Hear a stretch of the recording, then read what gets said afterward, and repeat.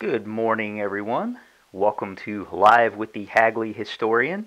I am Lucas Clawson, historian at Hagley Museum and Library, coming to you as part of our Hagley from Home initiative. I'm live on my front porch, my beautiful home here in Wilmington, Delaware, with my production assistant, Elliot, here behind me. I've changed cats this week. Lucian, who has been production assistant the other weeks, wanted to give Elliot a shot, so we'll see how Elliot does today in his production assistant duties. So thanks for joining in with me today. So our topic today is DuPont in World War I. This is something that I came into a few years ago doing research for the centennial of World War I.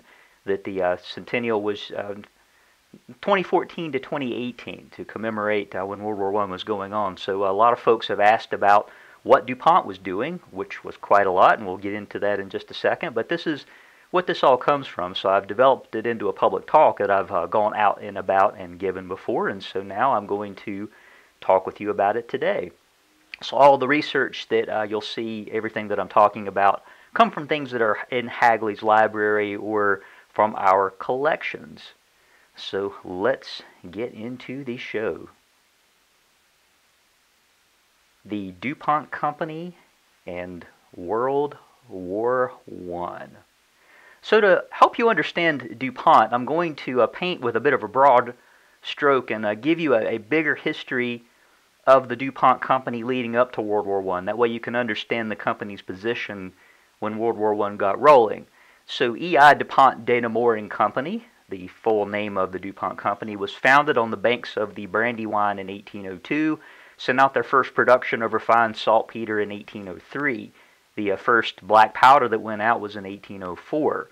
So don't forget that DuPont started as a black powder manufacturer. That most people know DuPont as a chemical company, and World War I helps propel them into that, and this is something we're going to be talking about today. But to, again, give you the run-up to World War I, the fact that it's an explosives company that started on the banks of the Brandywine is an important part here. So Hagley Museum and Library is where DuPont Company started. When you come and take the tour, you'll see some of you'll see what you see depicted here in this drawing and some of the things I'm going to talk about today. The DuPont Company made its name for selling black powder, not to the military, but explosive powders.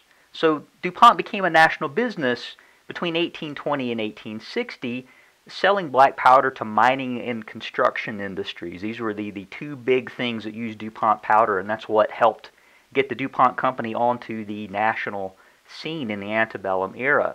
So think about what's going on between 1820 and 1860. The United States is moving west. We're building railroads. We're sending people out that way, doing a lot of mining. Railroads are coming in. Black powder is pretty important, not so much for blasting out rail beds, or it's important for that, but it's even more important for blasting out coal, which locomotives use. So this helps get DuPont onto the national scene during those years.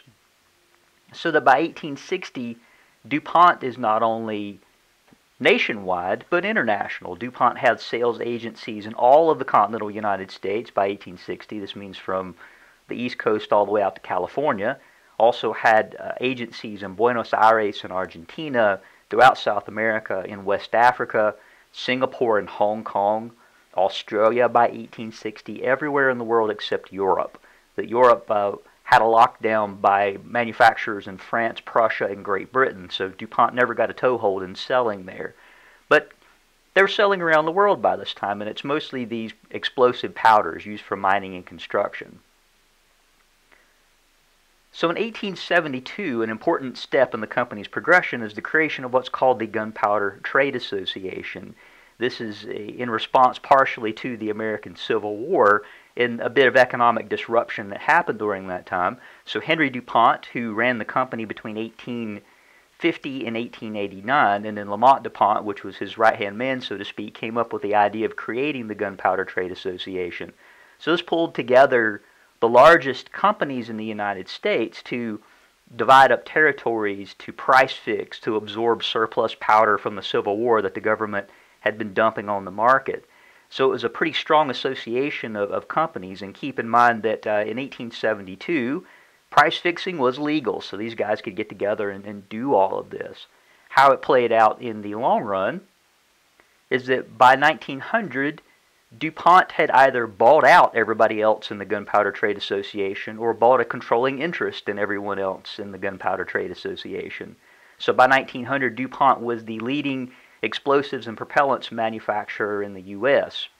And another little bit to add into this is that in addition to DuPont making black powder, they had expanded over into nitroglycerin-based explosives and also nitrocellulose explosives. So smokeless powder, it's nitrocellulose. The really simple way that you make it is to partially dissolve cotton in nitric or sulfuric acid and then process it out from there. But this is the things that DuPont's doing. Again, they're primarily a propellants and explosives manufacturer, but they were the biggest game in town by 1900. So in 1902, this fellow, Pierre S. DuPont, and two of his cousins, T. Coleman DuPont and Alfred I. DuPont, engineered purchasing the DuPont Company from the other DuPont family members who had had a controlling interest in that point, that there was a changing of the guard, so to speak, in DuPont family members who ran the company, that this was a big thing because this helps shift the focus of the company a little bit. Pierre DuPont, if you're familiar with Longwood Gardens, he's the one who started Longwood Gardens. He was also briefly CEO of General Motors, so he's a guy that has a reach in a lot of different directions. But he was president of the DuPont Company from 1915 to 1919, so throughout most of World War I, he's the one who's in charge, but presides over a lot of changes going on. A really important thing that he pushes in is the experimental station, which is still in existence on the Brandywine. So this puts research and development as something that the DuPont Company firmly gets involved in. So the idea of the experimental station is that it starts off as a ballistics laboratory.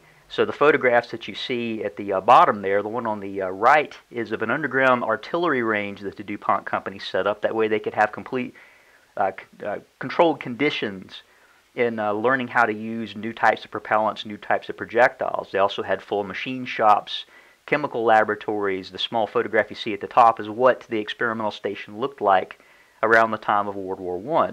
But this is a pretty important place for DuPont because they use it to figure out new types of products, new processes.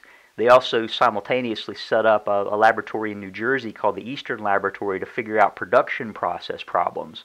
So if you've got a machine that just keeps breaking, you send it to the Eastern Laboratory. But if you want to figure out something new, you do it at the experimental station. So again, it starts as ballistics testing and then goes out into some other products that the DuPont Company found itself getting into. So one of the last really important things to bring up before we get into World War I is that remember that the DuPont Company was pretty much the only game in town by 1900. This brought them under the crosshairs of Sherman antitrust legislation from 1907 to 1911. The U.S. government brought suit against the DuPont Company, and the DuPont Company lost. They were considered as having a monopoly on propellants and explosives manufacture in the United States. So as part of the settlement, they have to create the Atlas Company and the Hercules Company, both of which were based in Wilmington, Delaware. So Atlas and Hercules come about in 1911, 1912. So think about this as far as timeline. This is coming up just before the DuPont Company got involved in World War I. So this is just before World War I gets rolling. So Atlas and Hercules are part of the antitrust settlement that DuPont got into with the U.S. government. So let's get into the Great War, as it was called. A Great War as in size, not as in great as in it was fantastic. So this was considered the war to end all wars while it was going on and involved everybody around the world, but not the United States initially. Something important to think about, though, for a business, even a business like DuPont, is that war doesn't necessarily guarantee you big profits. War is uncertainty. And some of the questions that companies like DuPont have to ask is, how long will a war last? These are things you don't know. Who's going to win? How will customers pay, especially if you're in a war-torn area? People want to order black powder, propellants, other types of things from you. How are they going to pay for what they're buying? Because you've got to, in turn, pay your costs, pay your people. How can we get raw materials? So in wartime situations, propellants and explosives are pretty important. Raw materials are often considered contraband of war, so you have to think about that in the bigger picture. And also, once we make things, how do we ship them? How do we ship finished products? That's a pretty important restriction because in many wars there are restrictions on where products can come and go, even the types of transportation used to move products. And also, will my physical plant be destroyed? What if the war comes to your shores and you lose your factory? So there's lots of things to think about, and in the concept of war as uncertainty for a business like DuPont. And this is something that they thought about throughout the entire 19th century and the run-up to the 20th, is that the company didn't make money off of the War of 1812. They didn't make money off the Civil War. They surely didn't make money off of the Spanish-American War in 1898. So once war gets going, these are some of the questions in the minds of DuPont Company executives, and this dictates how they, in turn, deal with people who want some of their products. So the war gets going in the summer of 1914. By October 1914, Great Britain, France, and Russia all approached DuPont to purchase their products. So remember, back to all the war as uncertainty, DuPont had a good sense of what it was going to take to ramp up to make all of the stuff that people were going to want, all of the explosives and propellants that countries were going to need for a war. And so the company realized this was going to be a big expansion program that was going to cost a lot of money. The way they approached their contracts with Britain, France, and Russia was front-loading. So they're going to pay more than the actual cost for making propellants and explosives. That way they can finance the expansion program that it's going to take to get up to speed to be able to make everything that's needed. So it's a pretty expensive way to do business, and the Allies weren't terribly happy with that type of arrangement, but they needed it. They realized that there wasn't enough capacity in Europe, especially because the war was quickly running through Belgium and France, that it could be right on their doorstep at any moment. So these are things that they were thinking about. So if we can get propellants and explosives manufactured in America, that could be better for us because then we're not having to worry about factories. But again, front-loading the contracts, that's how this all worked. The Allies themselves paid more for explosives and propellants. That way they could finance the expansion program DuPont was going to have to go on to make it happen. So DuPont ended up becoming a major munitions supplier for the Allies. Between October 1914 and April of 1917, the DuPont Company produced 400 million pounds of smokeless powder. So this is what's used in rifles, artillery pieces, stuff like that. 27 million pounds of gun cotton, which is a type of plastic explosive used during that era. 50 million pounds of TNT, a high explosive which was used in artillery shells, sea mines, those sorts of things. And also 2 million pounds of black powder. Black powder was still used as a bursting charge in certain types of shells. It's used in fuses, all sorts of military applications, even through the 20th century. So that's, their mainstay thing back from 1802 is something that they're still producing and important for the Great War. This means that the DuPont Company, remember the plant expansion, that DuPont had to open new factories, had to expand their production capacity to meet the demands of all the Allies. One of the biggest places was the Hopewell plant near Petersburg, Virginia. This started off as to be specifically a TNT plant, but DuPont completely retooled the business so that all they were doing was making acids to fuel the Carneys Point, New Jersey plant, which was the largest smokeless powder production facility for DuPont during that era. So all that Hopewell was doing was making one or two types of raw materials to go into other production facilities. But this meant they also had to build communities, had to build all sorts of things to go with it. And we'll come back and touch on some of the corollary stuff in just a little bit. But suffice to say for the moment, DuPont had a huge expansion going on just to serve the Allies from 1914 to 1917. Then the United States entered the Great War. On April 6, 1917, President Wilson asked Congress to declare a war on Germany and Austria-Hungary, which they gladly did. So this means that now the United States is involved in the war. This shifts the way companies like DuPont have to think about producing what they produce, because they know now the U.S. government's going to come to them and want contracts, because the U.S. military, neither the Army nor the Navy, had the capacity to produce everything they needed to supply themselves in a war. The U.S. government approached these guys, which were the board of directors for DuPont during the Great War, and there's Pierre DuPont, kind of a center left, who was then again president of the company in that period. They approached DuPont in April 1917, pretty early on, about being a prime contractor for the U.S. government for explosives and propellants. So remember back that in 1911, 1912, DuPont had to spin off Atlas and Hercules and lost a major suit with the U.S. government over antitrust. So DuPont played hardball with the U.S. government going into this because they weren't too happy about the outcome. They also knew that for the U.S. government to get what it needed, they were going to have to go on another expansion program, which was going to be pretty costly. So DuPont negotiated contracts such that the U.S. government didn't necessarily front load like Britain, France, and Russia did, but that the U.S. government would supply the labor, or that they would help supply the cost for everything that they needed to build the plants. At DuPont, whenever they built plants for the U.S. government would own the plants. They would supply many of the materials that were into it, some of the labor that went into the construction, but DuPont would operate them. So everybody working in these plants would be DuPont Company employees. They would be run by DuPont Company managers.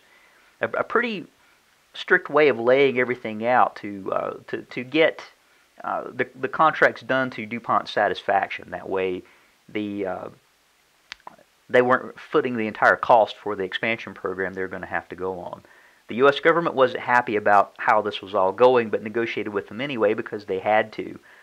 DuPont, it took them from April 1917 to December 1917 to finalize all the contracts. And interestingly enough, one of the stipulations of the contracts were that DuPont had to share information with both Atlas and Hercules and sort of bring them back into the fold to help them come up to speed to be able to produce some of the products that the U.S. government needed for the war. So the DuPont Company had to go on a further expansion program. So some of the existing plants, DuPont expanded. The deepwater plant at Carneys Point in New Jersey was one of the main ones. As mentioned, it was the largest producer of smokeless powder for the DuPont Company at that point. They expanded this even further to further expand their production capacity.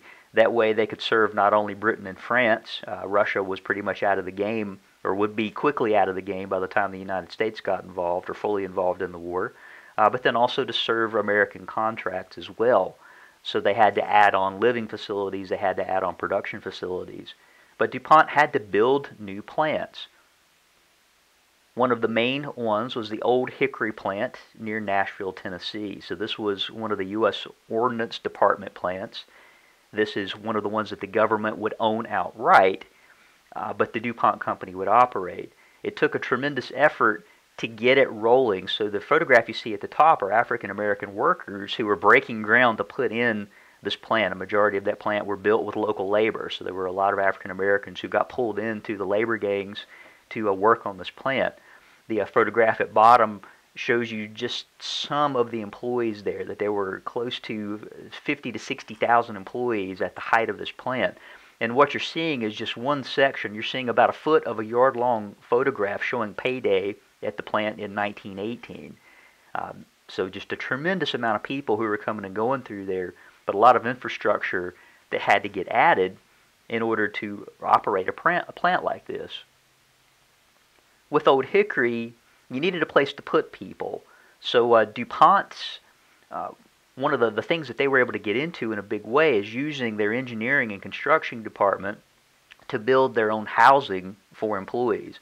So small cities ended up going up around many of the plants, the one at Old Hickory, which is shown here in this photograph near Nashville, Tennessee, but then also plants in Virginia throughout the United States, some of the main ones being like at Hopewell, just down near Richmond, Virginia.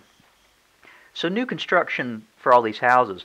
So the houses you're seeing in this photograph are ones that were built for families, that DuPont came up with a standard pattern for building these houses, and some of them are still around. There's still some that are in existence down around Hopewell, Virginia, and then throughout the country. A majority of the houses they built were similar to these. This is another photograph from the Old Hickory plant out in Tennessee.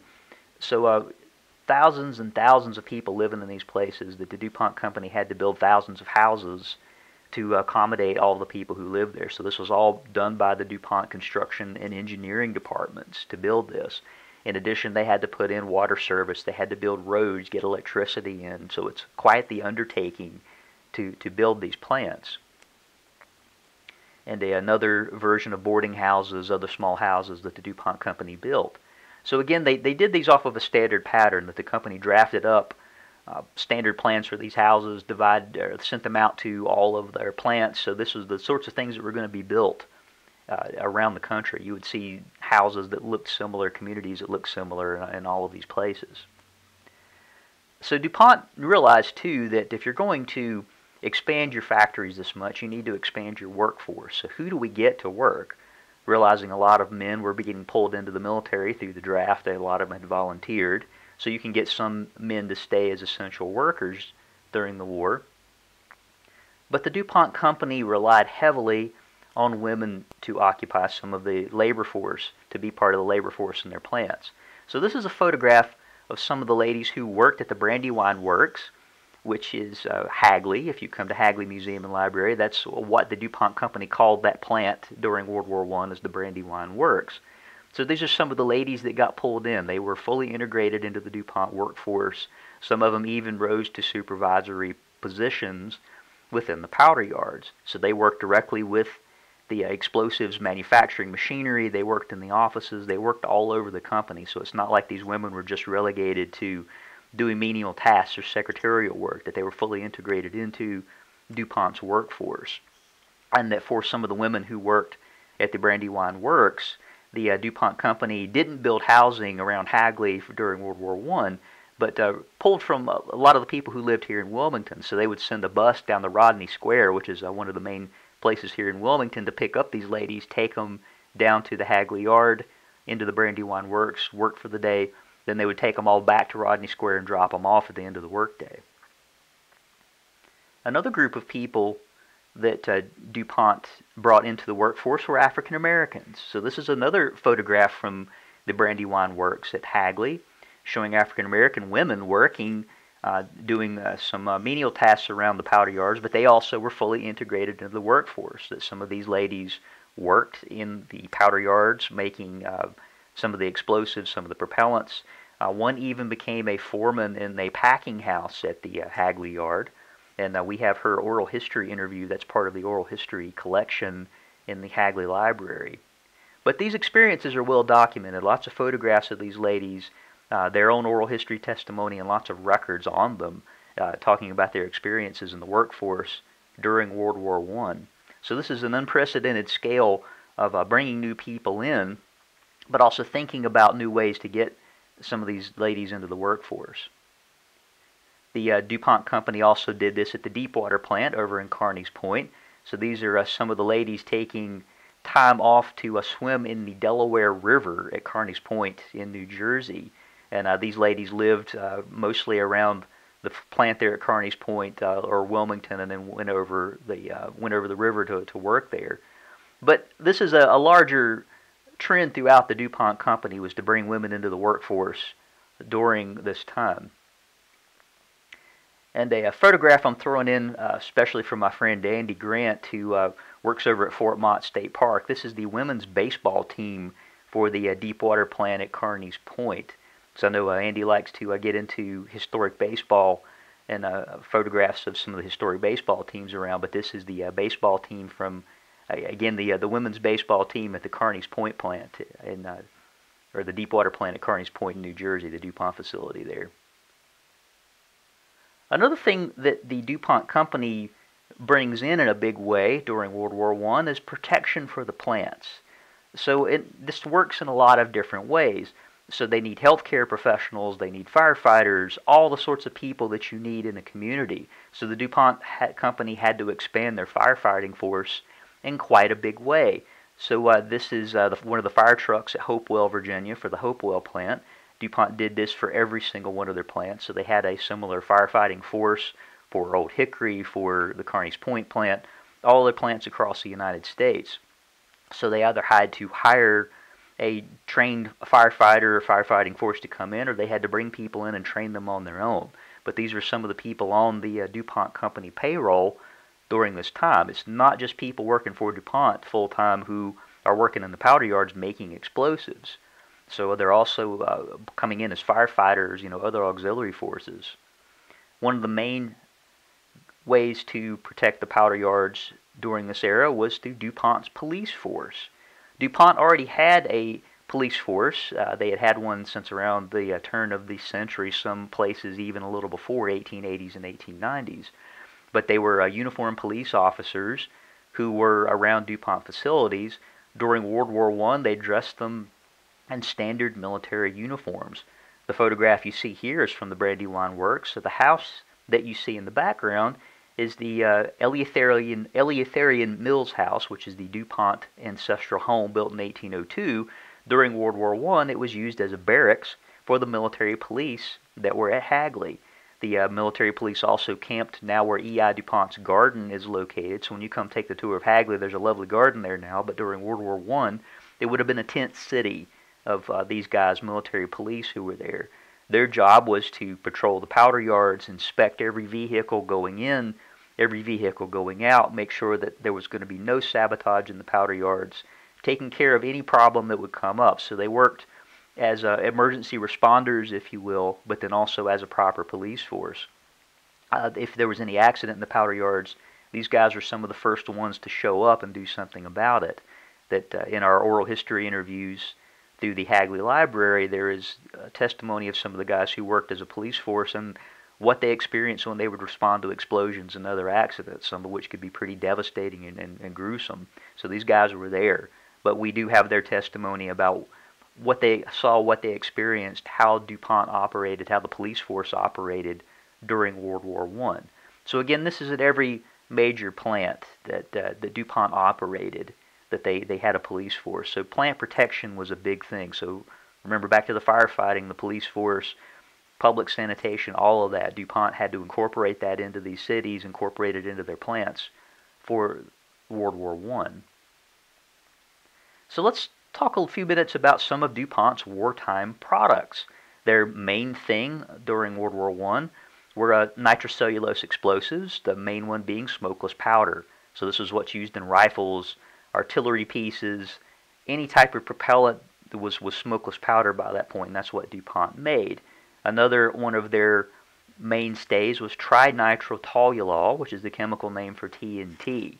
So I know some of the explosives and chemical experts out there will say it's not trinitrotoluol, it's trinitrotoluene.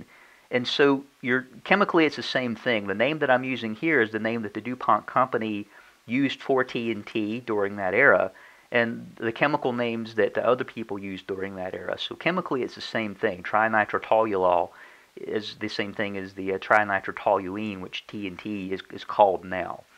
But black powder stayed on the product list. Fulminate of mercury, which is like what's on the head of a Strike Anywhere kitchen match. There's several applications for that in the military world.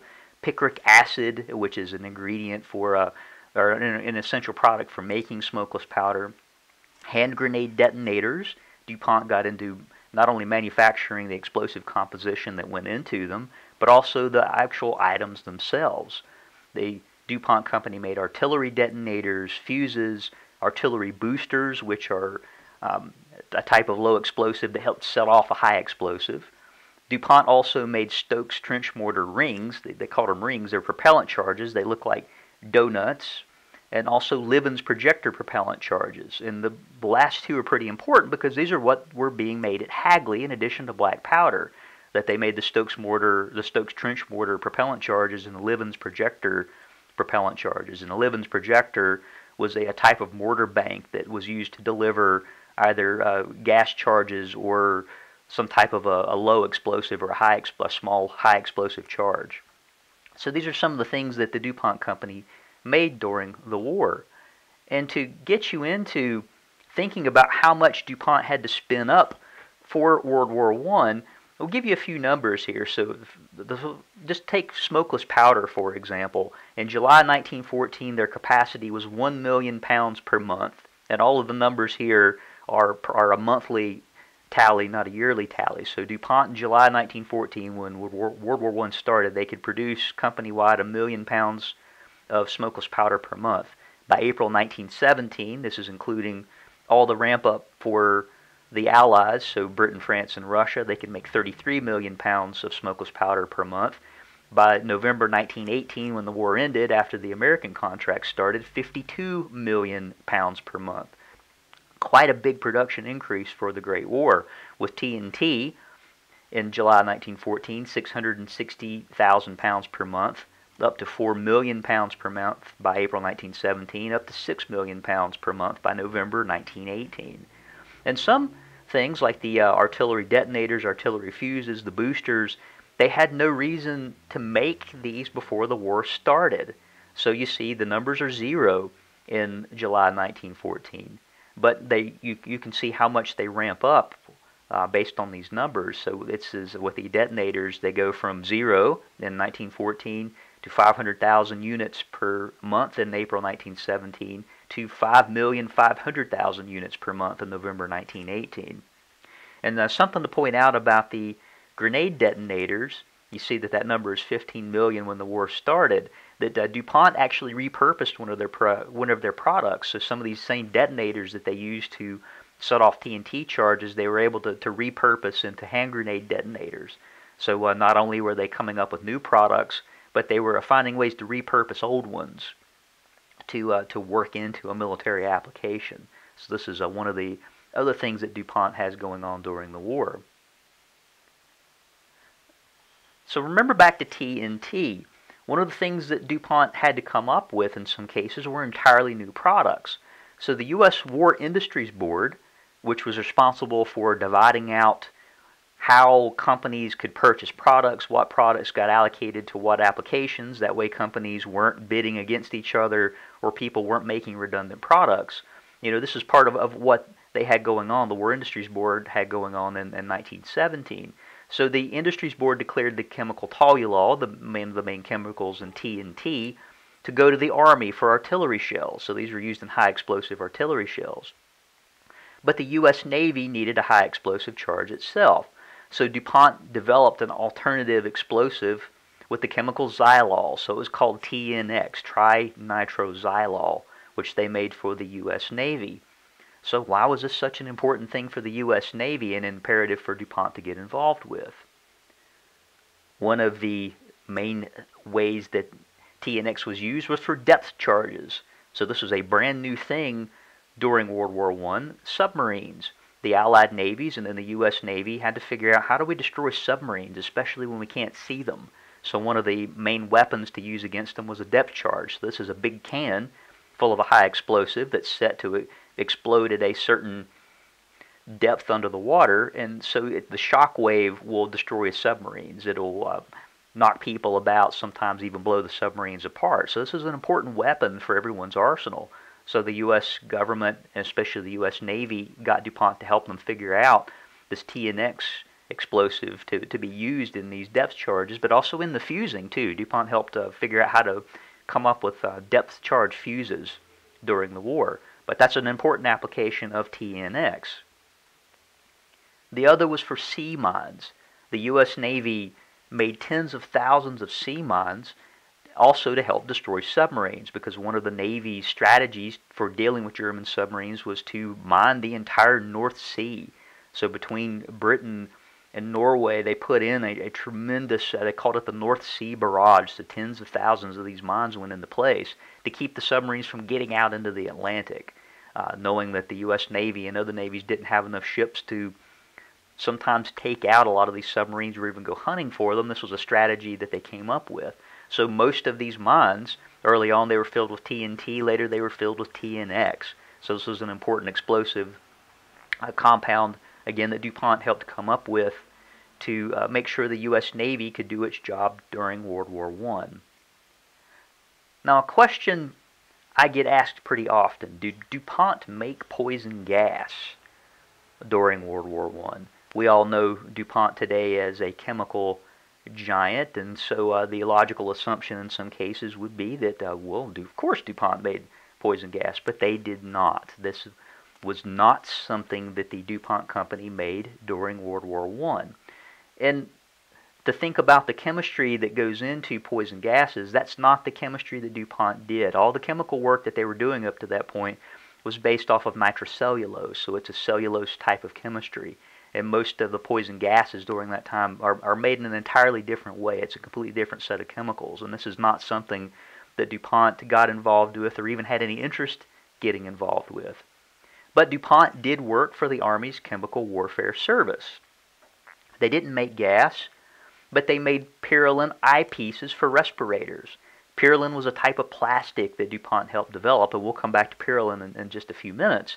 But their main contribution to the U.S. Army's Chemical Warfare Service was coming up with the eyepieces for American-made gas masks. Pyrrolin was a lot lighter than glass, and they found that it would resist some of the poison gases that were out there, even mustard gas, which was the most awful one at the time. And so they could safely and effectively use these as eyepieces on American gas masks. But this is the work that DuPont did for the U.S. Army Chemical Warfare Service during World War I. So if you see reference anywhere to DuPont working for the Chemical Warfare Service, that's what they did. They weren't making poison gas. DuPont later on, even in World War II, continued working for the Chemical Warfare Service, but coming up with anti-gas compounds, things that could go into filters for gas masks, helping come up with better compounds to make gas masks out of, things like that. And also chemical agents that would neutralize poison gases. But hopefully that will settle the question for you of whether or not DuPont made poison gas during World War I. So we come to the armistice in November 1918. The photograph you see here is DuPont giving a farewell dinner for the French military legation that purchased explosives in the U.S. during the war. That DuPont was happy to see the end of the war come because it ends a lot of the uncertainty, but it also means that the world can go back into its own economic alignment, that there are a lot of economic problems attendant to war, and once the war's over with and everything works itself out, DuPont can go back to doing the things that it did well, which is making explosives for the civilian market. So DuPont thanked all of the allies heartily, that all the major European allies they worked with, they threw a farewell dinner for them in New York and other places.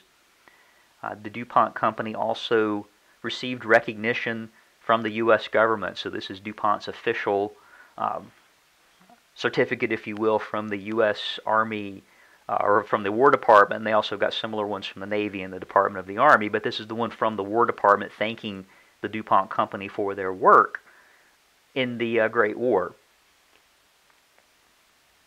Another interesting little tidbit to point out to you as well is that this is a check for $1 for a construction of the Old Hickory plant. So part of the contract that DuPont worked out with the government is, since DuPont wouldn't own the factories that were built and that they operated during the war, that the government only pay them $1 for the construction. So in some cases, like with Old Hickory, the DuPont Engineering and Construction arm are the ones who built it. So they only got paid $1 on top of exactly what it cost to build the plants. And this was called the cost plus $1 contract. DuPont came up with this for plants they built for the American military during World War I and carried this over into World War II. But we do have the voucher in Hagley's collections. Again, this is the one from the War Department for the Old Hickory plant, showing that they were paid exactly $1 in profit for constructing the Old Hickory plant out near Nashville, Tennessee. So here's what we think, again, broadly, painting those broad strokes about the DuPont Company and why World War I is important. This is an era of rapid expansion and, yes, record profits and a whole lot of new products. So here you see Pierre DuPont and John J. Raskob. This photograph was taken a lot later in life for both of them, but John J. Raskob is an important player in all of this. He, along with Pierre DuPont, knew that the war wasn't going to last forever. So after the DuPont Company made all of this expansion, what do you do with the production capacity? So all of these plants that they've had to build, all of the extra capacity built into the plants that DuPont ran, what do you do with it when the war is over? Because you can't just shutter all of that. You can't, or you can just shutter it, but you're losing a lot of money, and there's no way you would ever sell these properties or the equipment in them for anything close to what you had to pay to build it and acquire all of this stuff. So what do? John J. Raskob spearheaded the program beginning in 1915 to think about other things that DuPont could do with this construction or with this production capacity. What do you do with all this stuff? So once the plants were built, so by 1915 this was done, everything that was coming in was profit at that point from the Allies. So they were able to plow some of this money back into thinking about what are they going to do with some of these production capacities.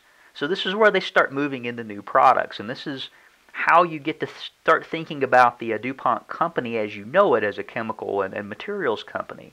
So one of the things that DuPont got involved in as a result of World War I were paints and varnishes. So by 1916 they had purchased the Harrison Brothers Company in Philadelphia, also bought into a couple of other patents for paints and varnishes. Out of this comes the DuPont Duco line, which was in existence for most of the 20th century.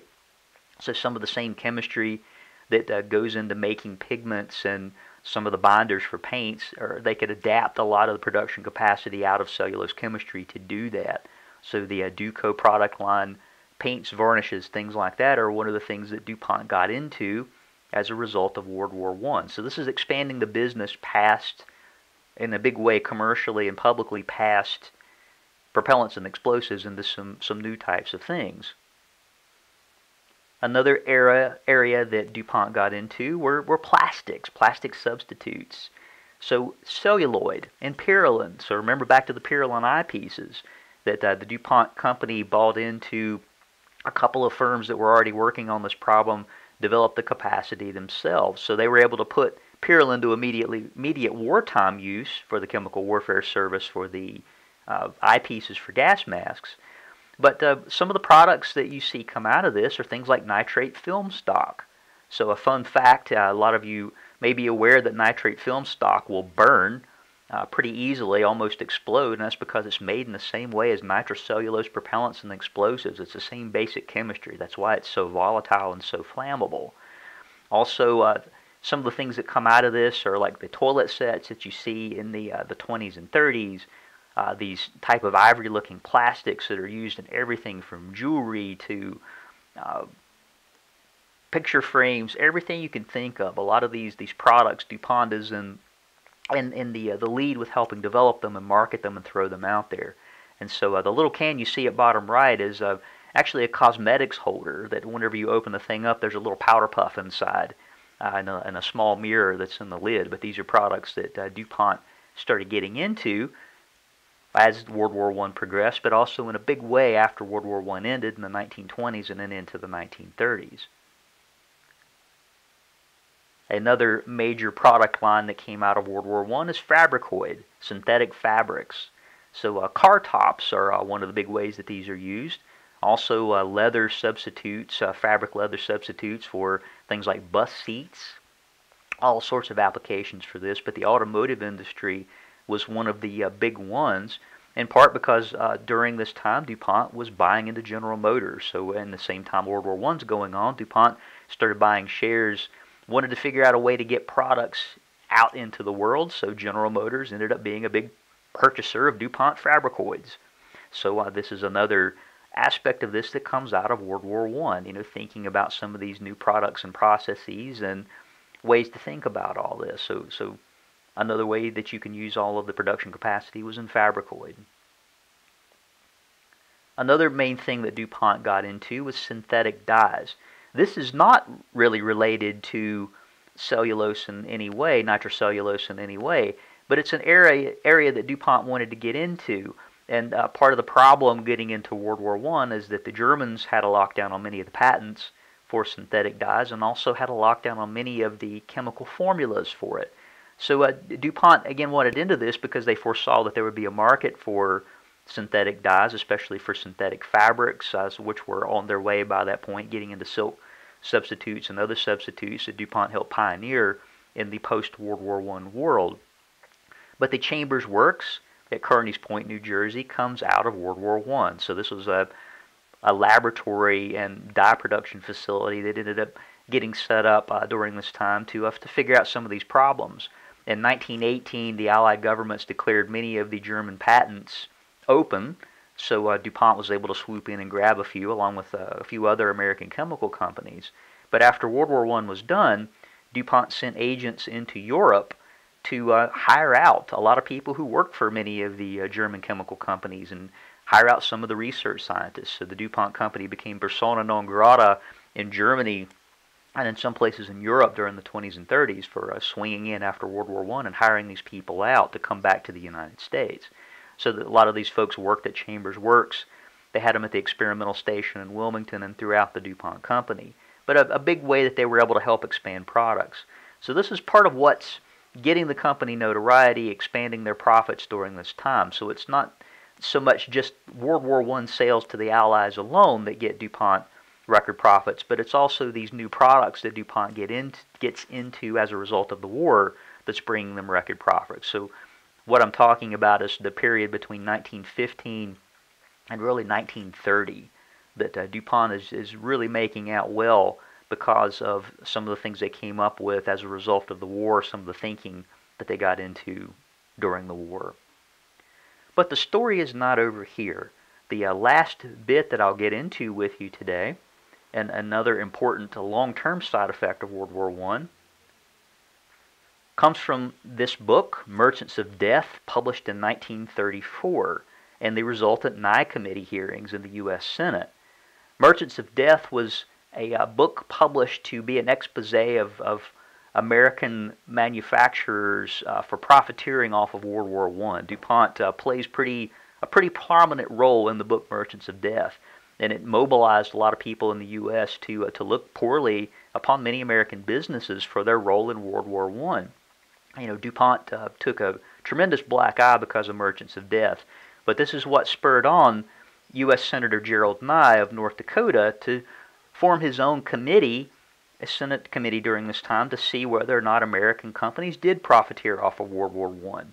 So DuPont got absolutely raked over the coals because of this initiative that they, leaders of the company, Pierre DuPont, not the least of which among them, ended up having to go in front of several Senate committee or several Senate hearings during the Nye Committee hearings, and thousands upon thousands of pages of testimony. So all of the testimony from the Nye Committee hearings is part of what's available in Hagley's library. So if you want to come plow through it, it's all there. It's DuPont ended up getting exonerated in the end. That DuPont, especially Pierre DuPont, was pretty upfront about whether or not the company made money off that war, and his take on it was that in the beginning it wasn't our war. So of course we were making money off of it, and we were making money in all these new ways that we were thinking to use these products, but we didn't make money off the American government, and furthermore we didn't go and provoke a war, that we're not part of any type of larger conspiracy. So DuPont was again exonerated, but this was a public relations nightmare because they and other companies got completely drugged through the coals and just torn apart in the press and other places during that time. So what is DuPont to do? What do they do about this problem? And where we're going to land today is this. One of my favorite objects in Hagley's collection. This is in the building I work in every day called the Soda House. This is the mural from the 1939 New York World's Fair, which is in the DuPont Pavilion. And why this is important and how this plays into World War I is that the Better Things for Better Living Through Chemistry slogan and the campaign to rehabilitate DuPont's public image is part of what happens. It comes out of the Merchants of Death and Nye Committee hearings, a growing sentiment on the public's part to dislike American business, that many leaders in DuPont realized that they were going to have to do something to rehabilitate their image. So the DuPont Company hired New York ad firm BBD&O and the design firm Walter Dorwin Teague to help them come up with ways to make them look better to the public, to say, look, we're not out here provoking wars, that look at all the wonderful things that we're making, that we played an important part in the war, but this is not primarily what we do. So they came up, BBD&O helped come up with a Better Things for Better Living Through Chemistry campaign. So remember back to all the new products, so this is where the company shifts a lot of the public attention, is to on the chemical work that they're doing. So by 1939, you've got products like neoprene. Nylon is on the verge of being debuted publicly in 1940. you've got a lot of products, cellophane, which were game changers for a lot of people. So the focus was on that. And so the character that you see in the middle of this mural, the iconography of chemistry is a pretty important one here, because this is showing you, it's showing you the laboratory guy, that the initial copy off of this wasn't a god like you see here, a godlike figure, but a person working in a laboratory holding up a beaker, wearing his goggles and the laboratory coat, showing all the wonderful research and development that DuPont's doing for the country. But there's this is a big advertising campaign, and this is where it lands, is the 1939 New York World's Fair. This was the DuPont pushing hard to change the public image, to show people what a wonderful company they felt they were and all the great and wonderful things that they were doing for humans during this time. So better things for better living through chemistry. There's a lot of good stuff packed into this mural, and please come by Hagley sometime and check it out. It's a pretty interesting thing.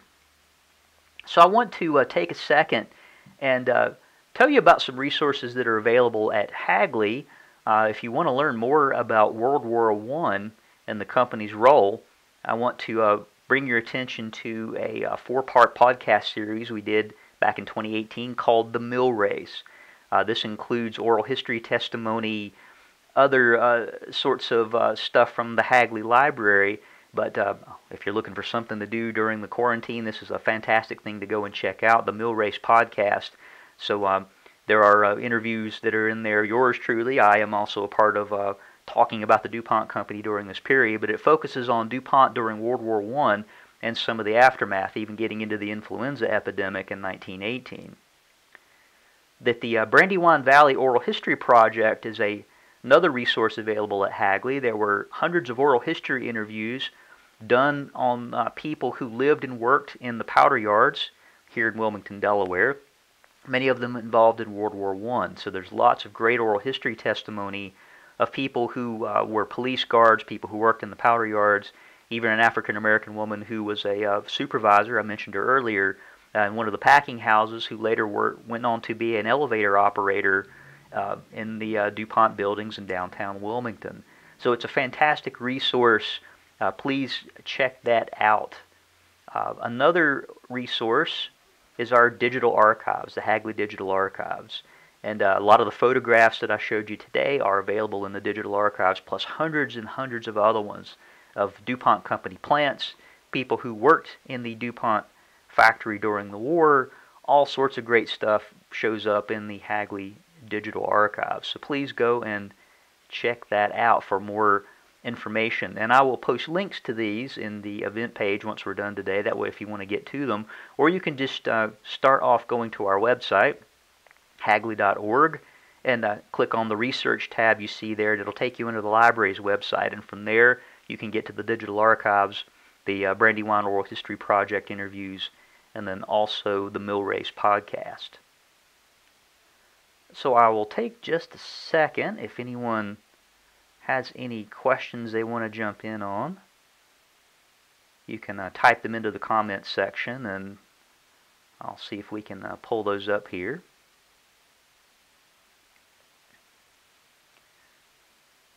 And while I wait, another shameless plug, if you want to know about other things that are going on at Hagley, also other bits of our Hagley from Home initiative, again, go to our website, www.hagley.org. Also, hop over to our Facebook page, Hagley Museum and Library. So all sorts of videos, other content is posted there. Please go and check it out. Also, my page, Lucas Clawson, Hagley Historian, you can get to that from the Book of Faces too. So please go check that out to see other things that we've got going on.